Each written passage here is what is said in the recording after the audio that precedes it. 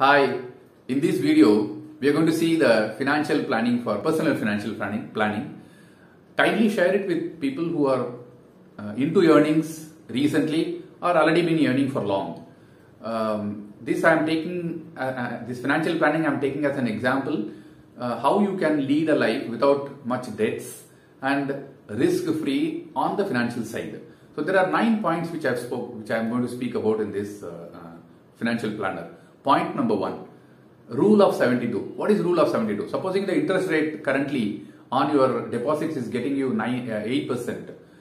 For the amount, for the principal to get doubled, it will take 9 years. So 72 divided by 8% equal to 9 years. So it will take 9 years for your deposit to be doubled. So plan accordingly how much you require after 10 years time or 15 years time.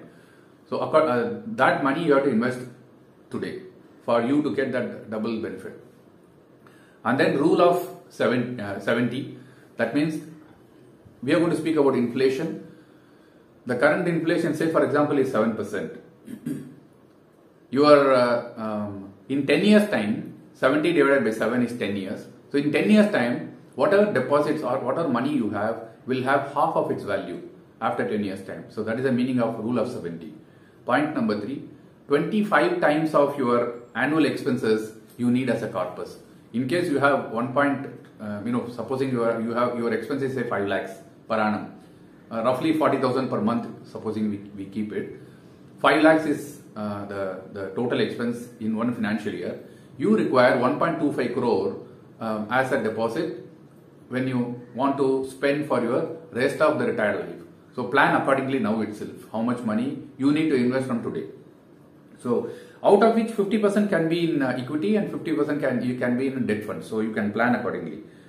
Then point number 4, 100 minus your age. What is that 100 minus your age?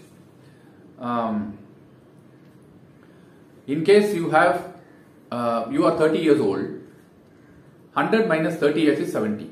70% of your money can go to equity funds and 30% should go to debt funds. So equity funds you know very well, it is high risk and high return, and risk bearing capacity will be very high at the young age because not much of financial commitments will be there. Also many more earning capacity is there. So you can take much risk on that. 70% can go to equity. In case you don't have any equity exposure, please invest in equity funds. Choose the funds.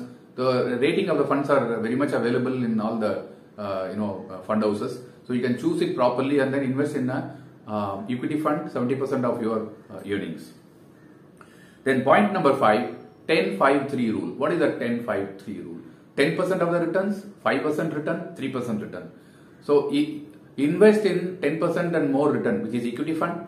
Invest in 5% and stable return, which is in debt fund. 3% is in liquid fund, which is your savings account. So that is for your daily financial requirements. Point number 6, 50, 30 and 20. What is that 50? So 50% of your total expenses in a month will be on groceries and other requirements. 30% will be on entertainment portion, which is inclusive of travel, tours and the picnics also. 20% is total savings. Total savings meaning it can be in savings, it can be in equity funds, debt funds, whichever fund it is. Always keep in mind, gold is never an investment. Don't buy physical gold and then keep it, which is not going to yield much return. Instead, you can go for paper gold. That is also an investment option available now. So always go for that. Point number 7 is 3x should be your emergency money. Meaning what? Supposing you are earning 1 lakh a month, so 3 lakh should be your emergency fund, which you should keep it aside without touching it. So you keep 3x money as your emergency fund for emergency use. Okay, then point number 8, 40% of your income, your EMI should not cross beyond that. Meaning what? Supposing you are having 1 lakh of income per month, 40,000 should be your, meaning not more than 40,000 should be your loan component, meaning repayment component. Banks will give up to 75% of the money, meaning 25% take home also they will sanction. But then as self-discipline, please do not cross 40% of your salary component towards the loan amount.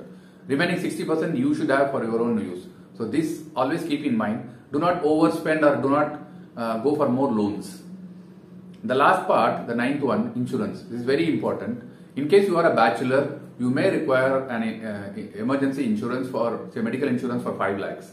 In case you meet with so I don't wish that, but in case you meet with an accident, you may require a little money towards hospitalization. So 5 lakhs for personal requirement. In case you are married and having children, go for 15 lakhs of medical insurance at least for one financial year. You will have insurance, income tax benefits also on that.